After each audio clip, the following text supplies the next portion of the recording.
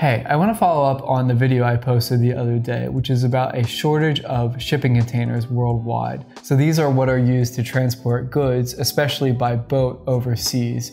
And you have everywhere from China having a shortage of shipping containers to the US not being able to export goods to even places like Europe having problems with this. And part of the issue seems to be that the demand for shipping containers is so high in China that countries trying to export stuff to China aren't even getting a chance because the value of the container getting back to China as quickly as possible is much higher than the export value of the goods. I found this article in Supply Chain Dive, which was linked from the Wall Street Journal, and I think it clears up a few more of the reasons why we're seeing these shipping container shortages. And this one zooms in on the port of Los Angeles. So this is where container ships come in to Los Angeles for import and export of goods. First, I want to talk about what's going on with the supply chains within the US domestically.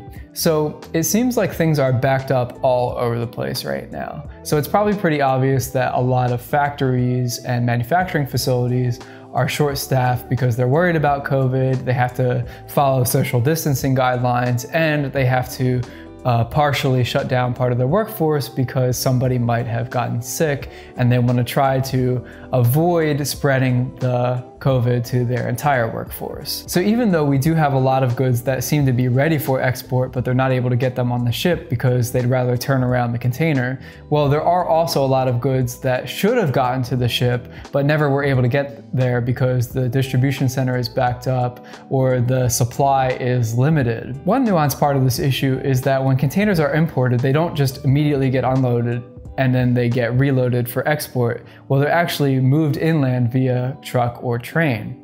And the problem is, it seems like a lot of these containers are getting stuck at manufacturing facilities that are backed up or distribution centers that are backed up. So they're not unloading them and they're just sitting in the parking lot or sitting at the loading dock, and they should be going back to the port, but they're not. So there's an obvious answer for you right there, that containers are getting backed up. And indeed, there's this line right here: strained resources have slowed equipment returns to the port, but vessels are eager to turn back to Asia as soon as possible to shuttle containers to points of origin where they're in enormous demand. In other words, in China, containers are in enormous demand. Another aspect of this is that the port itself is having issues. So right here in the second bullet point, there are terminal dwell times, there are street dwell times, and truck turn times. All of these are going up to much higher than they are. So things are actually sitting at the port much longer because there's like a traffic jam there.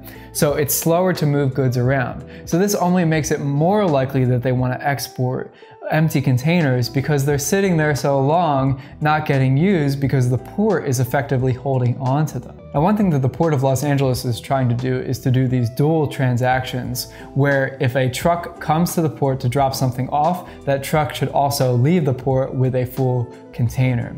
How well this works, I have no idea, but it's very interesting to see. And the last aspect of this that I want to zoom in on is that compared to last year, trade volumes are way up. Now, I think it's pretty obvious why this is happening. Earlier this year, a lot of the supply chains were really backed up. So a lot of the imports that would have come in the earlier part of the year were delayed to later in the year. And now we're getting down to the holiday shopping season. So the companies are doing everything that they can to get those goods here fast. So right here in the article, it says that imports last month were up 29% over last year's inputs. And that's really interesting because even last year, the imports were way up over previous years in the summer. So the import volumes are really high for this late part of the year. And next week, which would be the Thanksgiving Black Friday week, they anticipate a 41% increase over last year the same week. So you can see how strained the ports are. So I think here's another answer as to where these containers are. They're not only on the ships going straight back to China empty, they're also stuck inland either at the port or in distribution centers where they're not getting completely unloaded as quickly as they normally would due to COVID. I also want to quickly bring up this article from Flexport. Now, Flexport is a really high-tech supply chain company that's making it easier to ship your goods internationally because you have more visibility into where things are at any given moment. And one of the things that Flexport does is they provide a freight market update every week. So this is very nerdy for the supply chain people, but it's very helpful. And I have these highlights here that says for pretty much every origin and destination, the costs of shipping right now are increased compared to what they normally would be. And you only have a few exceptions where the rates are staying steady, which would be Northern Europe to North America, and you have North America to Europe. But everywhere else, things have increased, whether it's America to Asia, Asia to America, Asia to Europe, Europe to Asia. All of these routes are more expensive right now than they normally would be,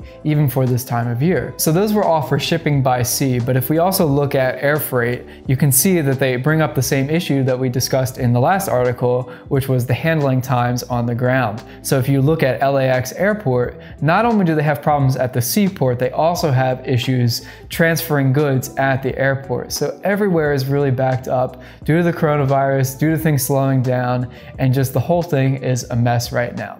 I hope it's all going to return to normal, but for right now, we just got to stick it out. So thanks so much for watching, and I hope you have a great day.